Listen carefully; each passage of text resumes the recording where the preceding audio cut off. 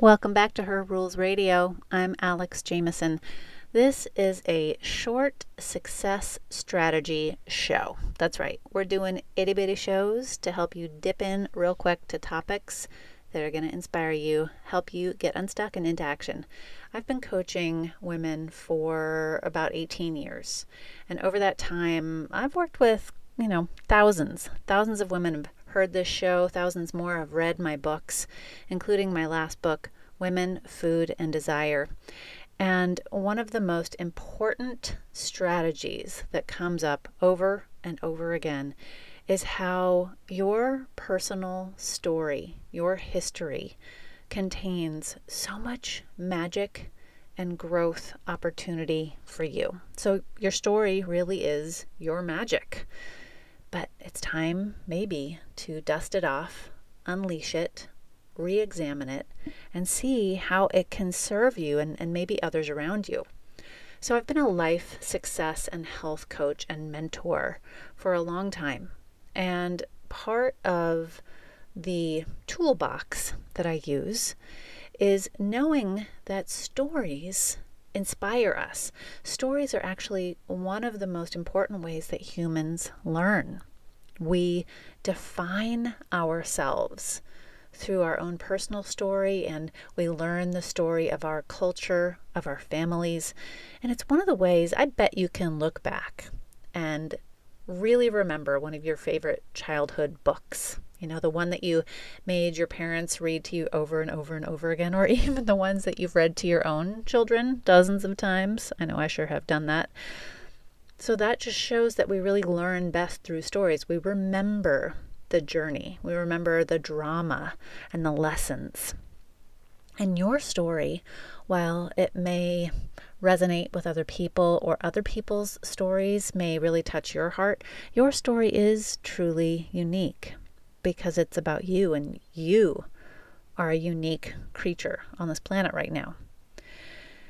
And storytellers really are valuable. They have always been seen as valuable, as esteemed members of the group, of the clan, of the tribe, of the culture.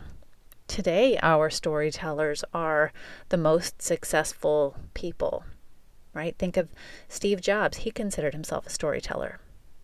Anyone from Hollywood, filmmakers, writers.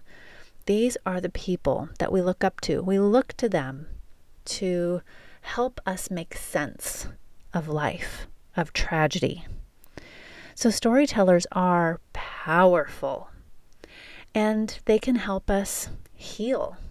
Stories have definitely touched me in such a way, whether it's fiction or someone's personal life story. They help us make sense.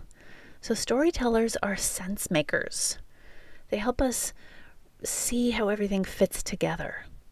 And storytellers create a vision that can inspire us to create something new. I don't know if you knew this, but my dad was a huge Star Trek fan, still is.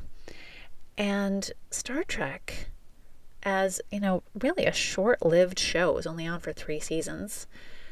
A lot of the technology, the made-up technology that they created, the tricorders and some of the other things that they had, Uhura's little earpiece that helped us as the communications officer, those were visionary, not yet real technologies that inspired people who watched the show, who then became scientists that then went on and created those exact things in real life. And stories help us evolve and change. They help us see new possibilities. So your story could be your magic. It could be magic for you. It could be magic to other people that you decide to share your story with. And that has certainly become a part of my career and the work that I do with women. Having written 5 books now, everything from the very first one, from the Great American Detox Diet through the Vegan Dummies books, and then Women, Food, and Desire, which was about my coming out as no longer vegan and really touching into how food, sex, and desire really overlap for women. To my latest book that I co-wrote with my husband Bob, Getting to Hell Yes, All of these books contain at the heart of them a story. And maybe that's why you're even here in the first place. Maybe you read one of my books. And I know I am a devotee, a fangirl, a huge follower of some of the people whose stories I have read. And think about the stories from your early childhood that have had a huge impact on you. And one of those genres is fairy tales. Now, fairy tales have certainly been Disneyfied. The original fairy tales that have come down, whether through, let's talk about the Grimm fairy tales. The Grimm brothers went out and collected a lot of old folk tales and reimagined them and finally wrote them down. They were the first ones to collect them. But they certainly have been Disneyfied the way that we mostly consume them. Fairy tales really cast women in these victim roles. They weren't very powerful for the most part.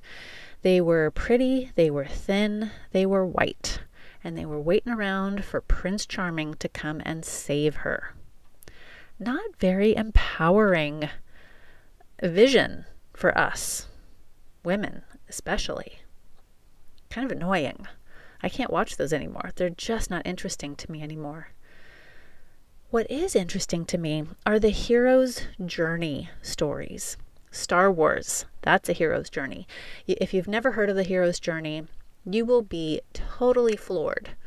Go look up the hero's journey. It's been well documented to be kind of a pattern, a framework that many, many of our famous myths and stories, everything from hundreds of years old epic poems, thousands of years old epic poems, up into the modern Star Wars movies, follow this framework of the hero's journey. And these are much more empowering. So I want you to go and look at these. Look up Joseph Campbell and the hero's journey and see how you can recast yourself in the story of your life. The lessons that you've learned, the trials and tribulations that you've come through, the traumas that you've endured, and the healing that you have worked to create in your own life. It is really time for us to write and tell and remake our stories, to recast ourselves as in the role of hero or heroine in our own life story. When you start to get a sense of your own heroine's journey, as it were, you start to reclaim the power of your life. You start to see yourself as a hero or heroine rather than a victim, rather than some fairy tale princess waiting in the top of a tower for some dude to come save her. And there are dangers in not examining our stories. We miss our brilliance. We miss our strengths.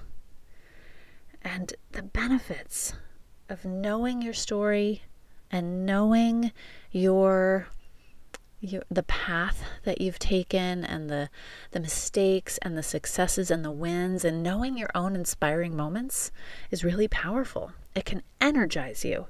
It helps you see how resilient and strong you are. And it helps connect you to your divine creative spirit, that you are capable, that everything in your life is figure-outable because you always have figured it out. You always have. So I want to wrap up this quick little inspirational hit for you and remind you that your story contains so much magic, and maybe it's time to start telling it. And if you want a little help getting started with it, you can go on over to herrulesradio.com/shop, and you can download my free How to Write Your Fuck It List guide. It's a great reverse engineering of positive psychology. It's really fun. Go check it out. There's also an incredible Overcoming Obstacles to Your Creative Desires meditation that you can download for free. Again, go check out herrulesradio.com/shop. Download some of those goodies. And if you love the show, head on over to iTunes. Leave a meaningful review. Leave a real review. What you really think of this show. Why you listen to it. what you get out of it. It really helps other people find the show. We'll be back soon with more short and long form podcasts. Have a beautiful day. Mwah!